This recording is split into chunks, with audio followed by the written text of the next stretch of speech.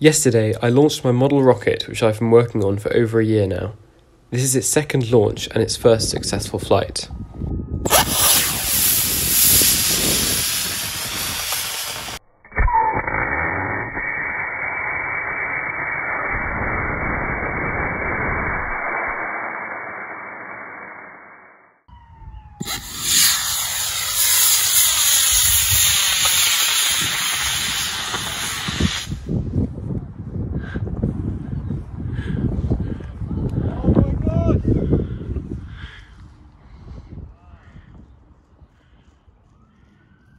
Before I go into analysing how the rocket performed, I'll go over how this thing works and how I've got to this stage. This rocket is built from scratch out of cardboard body tubes and 3D printed parts. It has no fins and is instead actively controlled by gimballing its rocket motors, in other words, by using thrust vector control.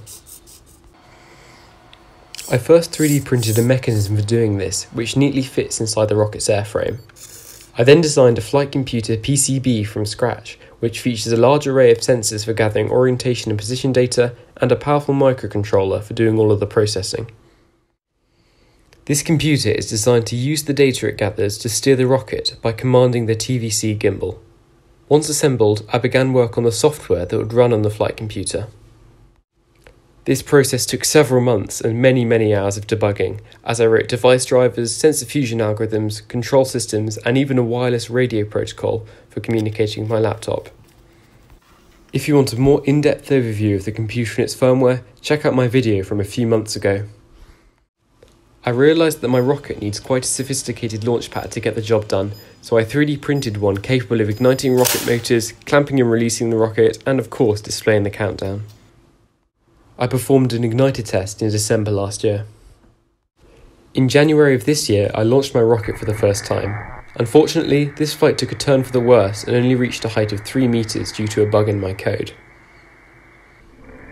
This gave me a chance to review my rocket software, and I gradually went about fixing small issues and tweaking my code.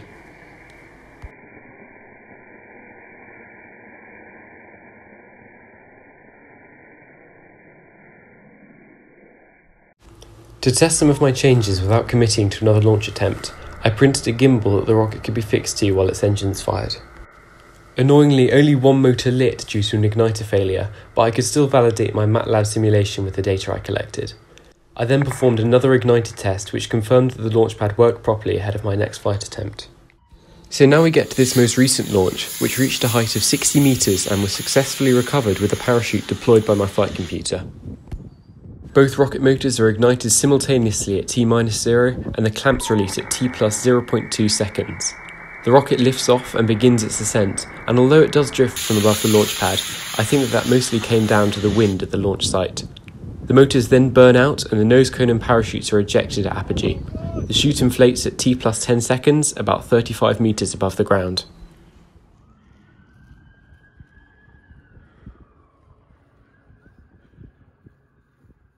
You may have noticed that at the beginning of the flight, just after liftoff, the rocket violently pitches over before correcting itself after reaching about 10 degrees. To understand why this happened, I'll show you some of the data gathered by my flight computer. You are now looking at the commanded TVC angles which control where the thrust is pointing. So there is this huge spike in the TVC angle commanded by the flight computer, which is what kicks the rocket in the wrong direction. I'm fairly sure that this is due to the way that I initialized my PID controller in code. I set the previous error term to 0, which means that my first derivative calculation is going to be way off.